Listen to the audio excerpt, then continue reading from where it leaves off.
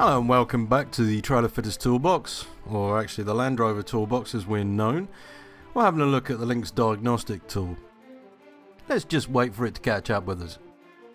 This tool here is probably the most vital tool you'll need for EOBD diagnostics. This interface device, which plugs into your 16-pin socket in your Land Rover somewhere. The home edition is for one vehicle and is not VIN locked. You need a laptop to use this system, and in the box for the home edition is the same as what it is for the professional. The price is slightly different for professional use, which is completely unlocked for all the Land Rover vehicles. LRTV have actually spent a little bit of time now with this diagnostic equipment on certain vehicles, Discovery 2, P38s and Defenders. Thanks has got to go to Britpart, and especially Steve in the workshop, who has shown us some in-depth things about this tool.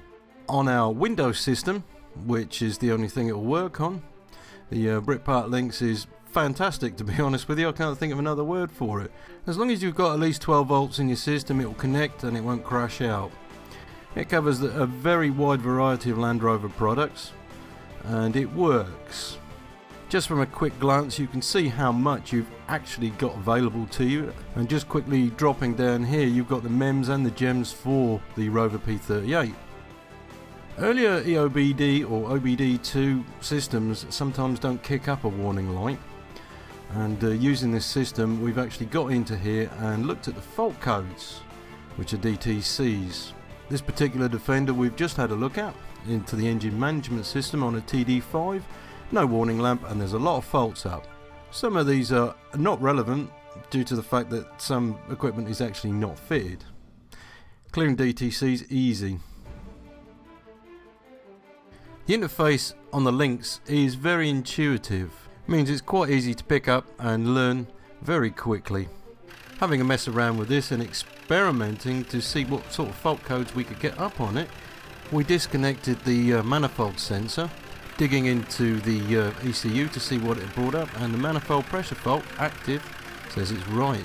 The Lynx is capable of recording live data.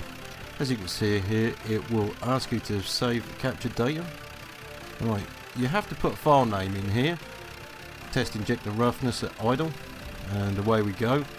And what will happen is we can check this and see what indiscrepancies there are in the live data.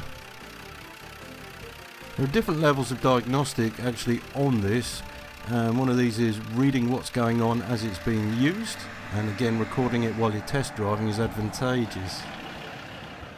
Under the chassis we've got air suspension and the ACE system for the Discovery 2, and dropping back EMS engine management system, we've either got the V8 or the Td5 that we can diagnose easy. The Lynx interface itself is very easy to use and understand. Diagnosing ABS problems easy with this, WABCO systems. Under the ABS system what we'll find also, we have special functions. This will assist with bleeding up brakes. Now what you can do is use the ABS modulator pump to actually bleed through your brakes.